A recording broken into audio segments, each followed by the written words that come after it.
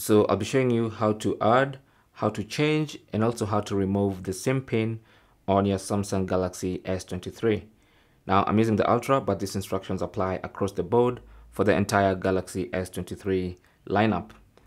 So this works for both the physical SIM card and also an eSIM.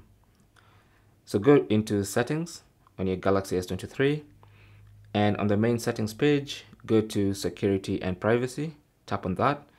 And then under security and privacy, scroll down to other security settings, tap on that, and you should see set up SIM card lock.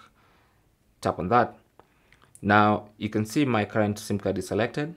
Now in this phone, I have one active physical SIM card and an active eSIM. So it's a dual SIM Galaxy S23. So first of all, make sure you select the SIM card you want to work with. In case you have only one SIM card on your phone, then you don't need to select because it's only going to be one. Since I have two, I need to select the one I want to work with. Now, this SIM card, for instance, does not have a SIM card pin, or rather a SIM pin. So to enable the SIM pin, all I need to do is turn this on, and then I'll need to enter my SIM pin, and then tap OK. And as you can see, now my SIM pin is enabled. If I want to change the SIM pin, simply tap on change SIM pin. Now that it's enabled, you can now actually change. So tap on that, and then you'll need to enter your current SIM card pin,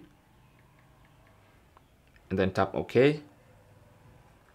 And now you'll need to enter a new SIM pin. So the SIM pin you want to be using from now moving forward. So I'll just select a new SIM pin, tap OK, and then I'll need to re-enter that new SIM pin, and then tap OK once again, and the SIM pin was changed successfully.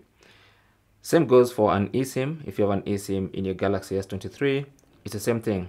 So currently the SIM card pin, or rather the eSIM pin, is enabled. To disable, simply turn it off and then put in the pin,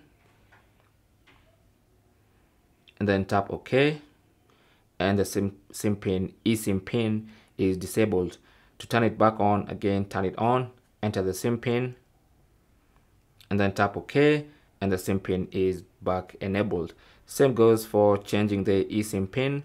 Just do the same process, enter your old one, and then enter the new SIM pin that you want to use twice. Thanks for watching.